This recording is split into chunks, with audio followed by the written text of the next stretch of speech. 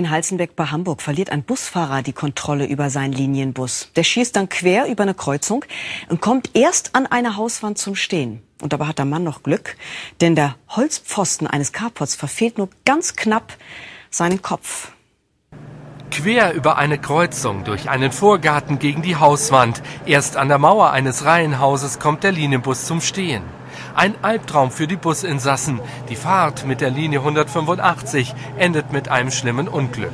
Juri Murdert macht sich sofort auf den Weg. Sein Sohn war im Bus unterwegs.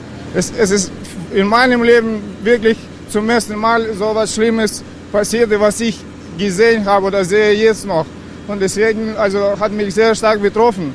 Vor allem, ich wusste nicht, was mit meinem Sohn wirklich passierte. Er hat gesagt nur, dass er blutet, aber nichts weiteres. Der Sohn von Juri Murdert und 5 weitere Insassen sind leicht verletzt. Der Busfahrer und eine Passagierin erleiden schwere Verletzungen. Die Bewohner des Doppelhauses waren zum Glück während des Unfalls nicht zu Hause. Sie hatten einen Ausflug an die Ostsee gemacht. Ich habe einen Schock gehabt. Ich bin immer noch unter Schock. Bin nach Hause gekommen. War bei meinem Großvater an der Ostsee und dann waren die ganzen Feuerwehrautos hier und schrecklich einfach. Und der Gedanke, wenn ich mit meiner Tochter oder mit meinem Mann hier gewesen wäre, dann... Der Bus hat die Hausecke mit dem Carport voll erwischt. Im Zimmer, in dem sonst abends die Tochter spielt, liegen Trümmer und Scherben. Der Busfahrer wird durch die Wucht des Aufpralls hinter dem Steuer eingeklemmt. Ein Balken des zerstörten Carports verfehlt ihn nur knapp.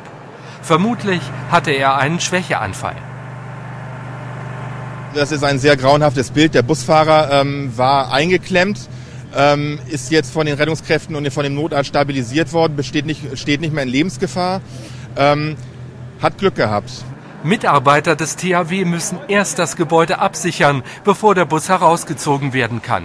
Die Ermittlungen dauern an. Die Polizei schätzt die Schadenshöhe auf rund 300.000 €.